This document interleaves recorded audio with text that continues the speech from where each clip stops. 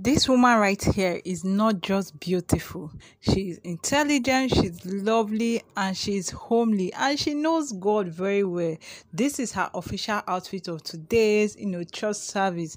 There's this mindset that we have about celebrities, especially, Nollywood celebrities and even, Hollywood celebrities. We feel that they don't know God, they are too busy, that they don't have time for God. But they have gone to tell us that in fact, they even know God more than we do, and they really have time for God if they want to. And they don't know that if they want to, they have usually made out time for God, because Peggy knows that with God in her life, her marriage is going to be smooth, her marriage is going to be beautiful, her marriage is going to, not that it's not going to come with its up and down, but with God by her side and with God in the picture, everything will be relatable. She'll be able to overcome every trials, and that is why she has decided that, you see, she's not going to joke with her God, she's not going to joke with her talent, she's not going to joke with anything pertaining church as a whole. She's definitely going to be at the front line. Look at how beautiful she's dressed. Look at how glamorous she's beautifully dressed for her Sunday outfit. This is her official church outfit today, and indeed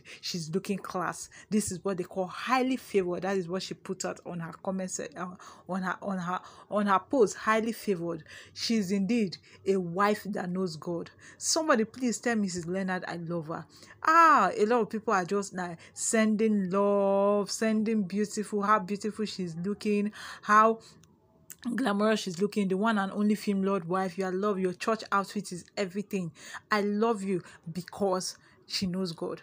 I love her because she's calm. I love her because she's calculative. I love her because she's a woman after God's heart. And when you are a woman that knows that without God in your life, you are nothing, that is when things will start working out for you. That is when you stop looking at gossip, you stop looking at hearsay, you stop even minding the problem in your front, because at the end of the day, you are going to submit everything to God, and definitely He's going to hear you and answer your prayers. Frederick Leonard is one hell of a lucky person. I know some people will be like, no, it is Peggy that is lucky to have Frederick. But me, I just see the other way around. I see that Frederick is lucky to have, Peggy. Frederick is blessed to have Peggy, who waited for him after so many years. Peggy is indeed a beautiful woman. By the snap of her fingers, men will come running to her. Men will come, trolling at her feet. But she decided that she wants to be with one and only Frederick. And is in fact a plus for Frederick, because once you have a prayerful woman, everything they do, you go they follow blessing this year.